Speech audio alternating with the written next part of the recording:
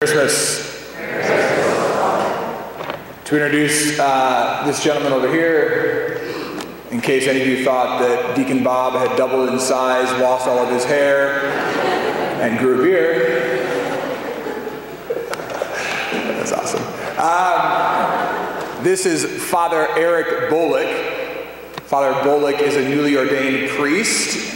He was ordained on the Feast of Pentecost this past spring. I was away that weekend to be at his ordination and his first Mass. He is from the Diocese of Peoria. Some of you might remember him. He has been here before. He actually did the walking pilgrimage with us from St. John's to St. Martin's on Palm Sunday. And also, he preached here at All Saints Parish on the second Sunday of Lent. There were like 20 seminarians that were there that weekend with him. Notice that he's here by himself now. Okay. So, today's the Feast of the Holy Family. In the midst of the Christmas season, the first Sunday is dedicated to the Holy Family of Jesus, Mary, and Joseph. As we meditate upon the family that God himself became a part of. And yet we know that even if we look at theologically, the family has even deeper origins than just the fact that Jesus chose to enter into the family. We believe that in our basic theology of the Trinity, that the Trinity is familial love. That when God made mankind in his image and his likeness, he made them male and female, and thus the creation of the image of God is family.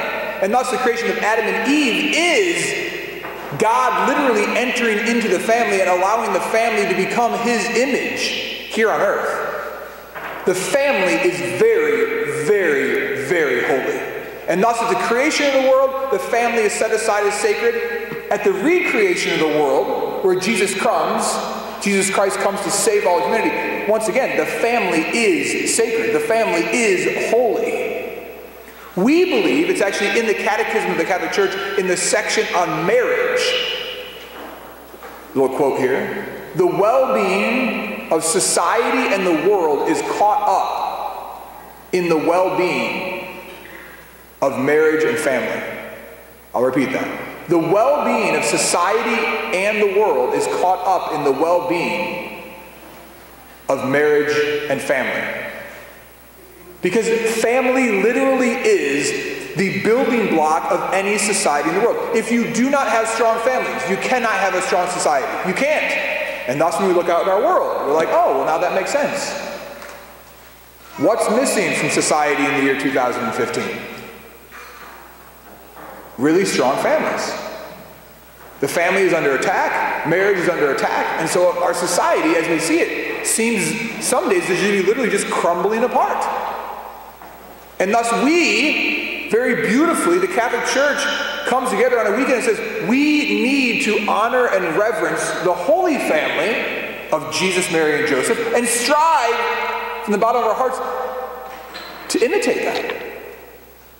To do so, I have a clever little acronym that we're going to speak about this weekend.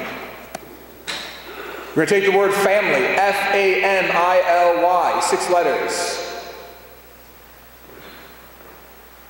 And each letter is going to stand for a word. So here we go. F-A-M-I-L-Y. Forget about me. I love you. Forget about me, I love you. If we want to live as families, if we want to have solid families, if we want to understand family, we have to understand that at the center of family love is forget about me, I love you. Let's cast our eyes upon Mary and Joseph and Jesus. In our imaginings of what happened in Nazareth, were any of them self-centered, selfish, or focused on themselves? No. Mary, from the moment of her conception, but also at the Annunciation, at the birth, Mary's life is an outpouring of herself to her child. We believe the same, that Joseph lived to serve his wife and his child. We believe that Jesus lived, it said that he went to Nazareth and was obedient to them. This whole aspect of an understanding of the workings of the family is forget about me. I love you. This is, of course, true of families, but it's true of really any social organization. You can't have a social organization that actually functions unless people forget themselves and serve others. If you don't, if you have a bunch of individuals that want to do whatever they want, what do you have? Chaos. Look at our world. If you look at the social problems in our world right now, what's behind every one of them? It's all about me. It's all about me. When I want it, how I want it, it's all about me. Look at this younger generation, which is now void of what we knew, and I'm really, really old, what I knew of as family. What would the older generation say about this younger generation? They're what? They're narcissistic, they're selfish, and it's all about them. What would we say about the greatest generation of America, as we call them now, that are dying? It wasn't about them. It was about family. It was about love. It was about giving yourself away, even if need be dying or living in poverty, out of love for the other. Family. Forget about me, I love you. This is our call. And this is what I believe we're invited to understand in a deeper sense on this beautiful weekend. So I'd like to look at the book of Sirach and the book of Colossians, which are some of my favorite readings.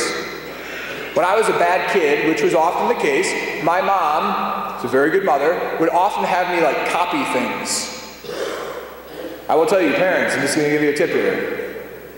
If you ever want to have your kids copy something, break out the book of Sirach, chapter 3, and just have them write it over and over and over and over and over and over and over again. One time I had to write an apology letter to my brother, and it had to be like 150 words. I had the word very in it, I think, 100 times. I am very, very, very, very, very, very, very, very, very, very, and like times 100. Sorry. Just so you know. Okay. So I want to first start by addressing young children that are here at Mass today. So please raise your hand if you're under the age of 18. Raise them higher, kids, so we can see where you're at, so we know who we're talking to. Kids, raise your hands. Disobedience. Okay, so this is going down. This is what the book of Sirach says. To all children, by the way, because you're going to see the book of Sirach is going to turn even on the adults, but we're talking to young children first off. Here we go. God sets a father in honor over his children. A mother's authority he confirms over his sons. Whoever honors his father atones for sins and preserves himself from them.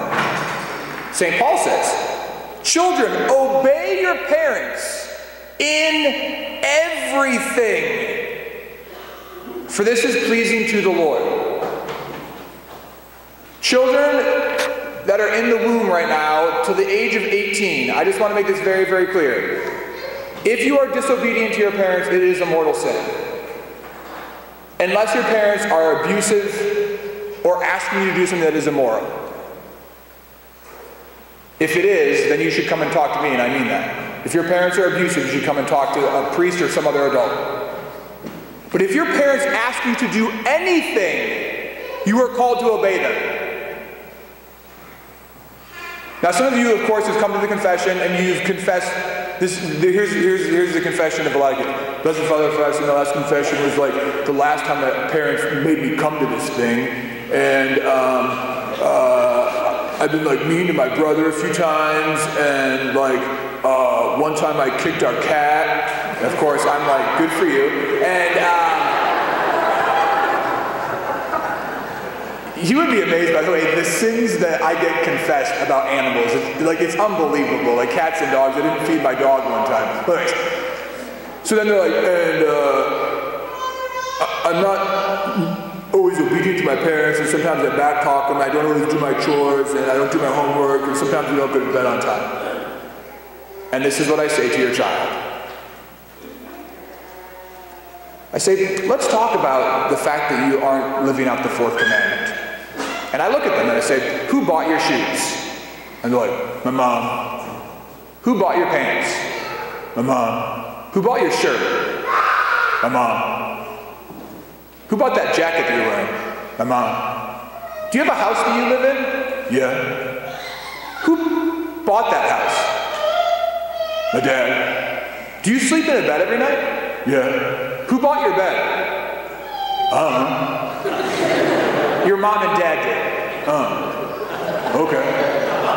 Do you eat 3 meals a day? Yeah. Where'd those come from? One of them's from the lunch lady. Who pays for that meal? Your parents do. Do you have water in your house, electricity in your house? Do you have one of those stupid phones that I hate? Yeah. Who paid for all of that? My parents. Do you play sports? Do you go somewhere in a car? Do your parents have a car? Do you have any hobbies or interests? Have you ever been on vacation? Have you ever gone to a camp? Yeah. Who paid for all of that? Parents. Who gave you your DNA? What's that?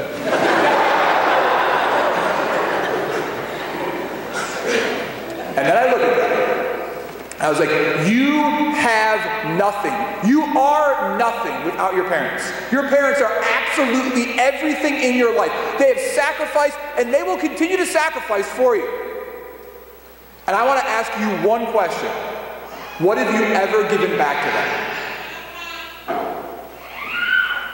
Besides an ornament made out of popsicle sticks that they paid for. That they cherish is the one thing that you ever gave to them. And then they just look at me. The fourth commandment is a commandment of justice. We are in relationships with people, and our parents pour our lives out to us. They give absolutely everything, and then they're like, hey, take out the trash. And the kid throws a temper tantrum. Do your chores. And the kids are stubborn, won't do them. Go to bed. They don't go to bed. Do the dishes. They don't do the dishes. Get straight A's, and they come home with D's and C's. And the whole time, that young child is failing in understanding what it is to be a human being. For those of you who are employers and try to employ people, what is the hardest thing in the world today to find? A person who is disciplined with a work ethic, that even knows what it is to work.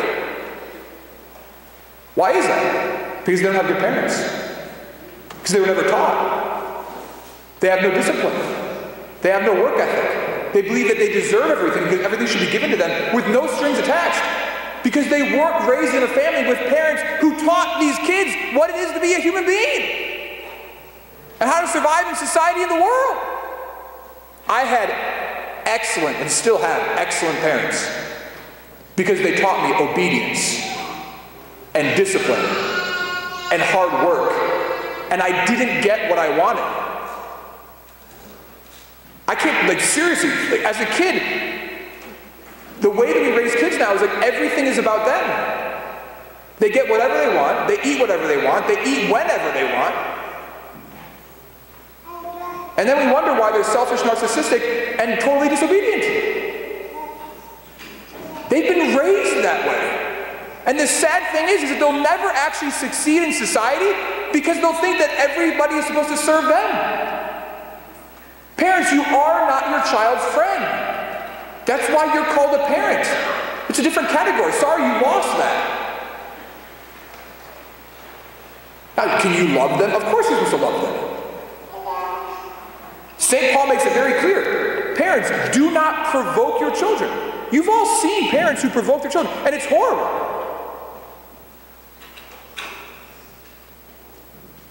But children, your ears better be open right now. Every time that you are disobedient to your parents, it is an absolute dishonor to them. Every time you get bad grades, it's a dishonor to your parents. Now, if you're trying your hardest and you have a tutor and you're asking your teacher for help and you come home with a C, then thanks be to God. Your parents know that you are working for that. When you come home with B's and C's and you can get A's, shame on you. Shame on you. You are dishonoring your family's name. You drink before you're 21, shame on you. You are dishonoring your mom and dad because you want to know what? I know about it. I hear about it. You have sex before you get married? Shame on you. Because you're not living what your parents want you to live. Your parents should say, take out the trash, and you say, Mom and Dad, should I also vacuum for you? And do you want me to dust the whole house? Because, really, it's your house. I'm honored to live here. I'm honored to be alive, to breathe. My whole life should be in service to my parents. And in fact, this is where it's going to turn, parents. Isn't that what Sirach is saying? This never really ends, does it? Our parents wipe our butts, clean up our vomit. They dress us. And thus, what are we called to do when they turn old? And Sirach even says, when they lose their mind, to care for them. They care for us, and out of justice and love and honor, we then care for them. My dear children, out of love, we are called to serve. When we realize how much our parents love and sacrifice for us, and this is the whole thing, like, kids look at these laws that their parents make for them, be home by 11, as like horror. Why did they make that law? Because they love you, and they know what happens after 11 o'clock. Do your homework. Oh my gosh. Why do they want you to do your homework? Because they love you, and they don't want you to be stupid. Get off the internet, get off your phone, stop playing video games. Your parents are not inflicting torture upon you. It's called love. And yet we read it differently than what's really intended. At the heart of Christianity, forget about me, I love you. Children, look at your parents. And in our hearts, we're supposed to say, forget about me, I love you. Kids, we don't get what we want because you're never going to get what you want as a kid. Ask your parents if they get what they want every single day at work. Go over breakfast today. I want you to ask your parents if they get everything they want at work. Because if that's how you're being raised, then that's how you're going to think, and then you're going to quit your job, or you're just not going to work ever. You just be like, welfare is good enough that I can do whatever I want, and someone just gives me whatever I want. At the heart of this is the message that we are called to forget about ourselves. It's about me loving and serving. St. Paul makes it very clear in the letter to Colossians. Put on as God's chosen ones, holy and beloved, heartfelt compassion, kindness, humility, gentleness, and patience, bearing with one another. Bearing with one another. Family love is not always easy. It's beautiful, though, but it's not always easy. Now, parents, let's talk about you just for a second. St. Paul in his letter to Colossians says, wives, be subordinate to your husbands as is proper to the Lord. Subordinate, break the word down. What do you have? Sub, under, ordinate, order. Under the order of your husband. Wives, what is the order of your husband? Women are an image of the church. Men are an image of Christ. What is the role of Christ? Protect, defend, uplift, love, glorify, and serve. Protect, defend, uplift, love, glorify, and serve. What is the role of a man? What is the order of a man? Protect, defend, uplift, love, glorify, and serve. Women, you're supposed to be under this order. You're supposed to allow a man to protect, defend, uplift, love, glorify, and serve you. As you know, I'm at East Central High School all the time. I will open the door for a high school girl, and I kid you not, I will get back talked by her. You don't need to do that. Stop that. I actually make my high school boys on the cross-country team, some of them are here, open the doors and hold the doors for the girls who, and I get back talk from the girls. They don't need to do that. Yes, they do.